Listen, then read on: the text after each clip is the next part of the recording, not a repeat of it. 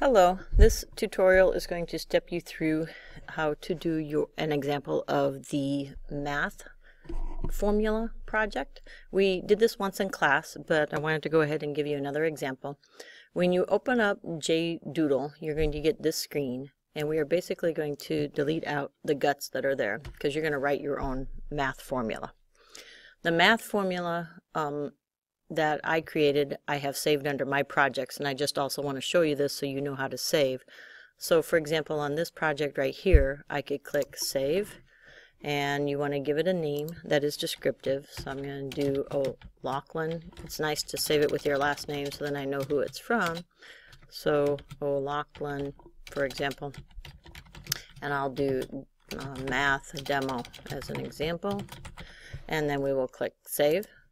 And so that project will now be saved. You do have to be logged in order to be able to save. I'm going to open up the example that we already did in class so that I can just glance at it and use it, or use the code. I'm going to copy this code and I'm going to bring it over just so that I can reference that. I'm going to click cancel there because I really didn't want to use that code right now. A lot of times this is helpful to bring over a section of code and then just use it as a guideline here. I would like to comment out that whole section though, so none of it's running. So I do a /* and an */, and then I have this code here as a reference. And you can do that because this sample is available online on course sites for you. But basically, when you guys create your own function, what you're going to do, or your math formula, the driver part of the code, it goes here, and that's going to include your variables and your declarations and what we also call initializations of your variable. So you're going to set all the values for your variables. So you'll initialize in this part. After this curly brace, I'm going to hit a couple blank spaces. You're going to write or create your method here. And I might switch between the word method and function, and that's because in C++ we call them functions, in Java we call them methods, but they are the same thing for our purposes. So in the example that I did before, we had declared a couple integer variables. You can see them below as integers because we were going to work on calculating the sum. I decided, just as to show you a different data type, that I could create a double also that will store the sum. And then I assign, and so your declarations are generally first right here, and the declarations give a data type and a name to a variable. And then I'm going to assign values to num, and I'm going to assign a value to num2. So you're going to assign your values. Like if you're doing area of a circle, you'll probably have a variable radius and you'll assign it a value. If you're doing Pythagorean theorem, you'll have the A and B values, etc. And now I don't know what sum is going to sum is going to equal the sum of those two, but I want to write a method. So sum is going to be assigned. That's how I read that. I would say sum is assigned, and sum is assigned the value of the result of those two variables. Part of this goal here is to get you to write a method. So I'm going to call my method sum of two nums like we did before, and I'm going to send it two parameters, num1, num2.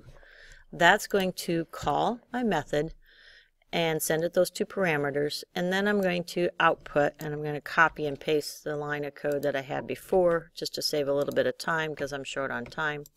And then it's going to output the sum. So sum is assigned the result of the method call. The method is written below, and our method is going to be this code, and I'm just going to copy and paste it here.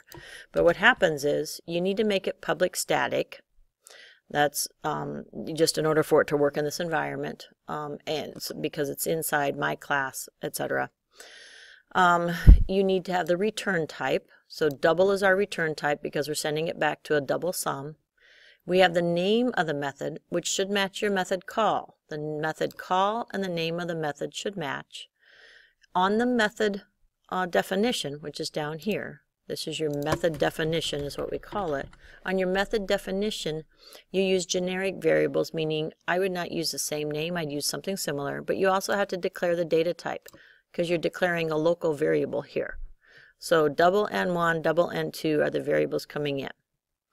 We want to return, or we want to do our calculations here. So what you guys are going to do is do the calculations. We wanted to assign a sum, so I created another variable. I could have named it sum if I wanted to, but I wanted to name it something a little bit different.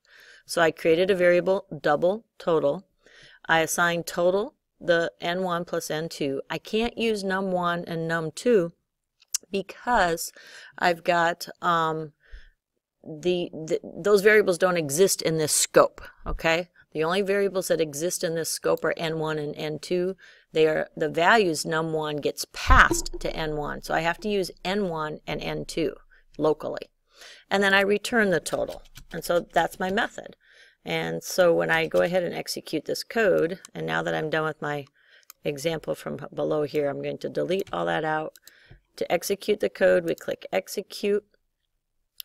And it should show us the sum of num1 plus num2 is sum. And it did. Now I probably should put a space in there. So put a space before the and. I could execute again. See that it executes. The other thing that I would mention is that I used concatenation here. Notice I used a combination of strings and quotes plus variable. Strings and quotes plus variable. String and quote plus variable in order to print our output. That is an example that you guys can use in order to model your math function after. I'll try to do some more a little bit later. Please ask questions if you need to, and please send me an email if you need some additional help.